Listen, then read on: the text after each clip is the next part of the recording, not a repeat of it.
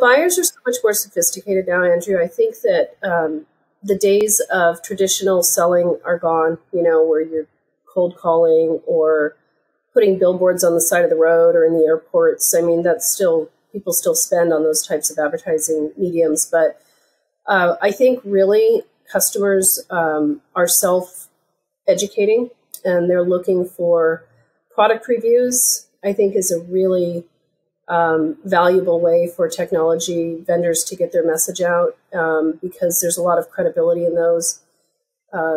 A potential prospect is going to look to see what kind of rating you have and what customers are saying about usability, ease of implementation, feature delivery, things like that. And so I think that that's probably one of the primary areas that any organization that's emerging and looking to gain user adoption should focus on.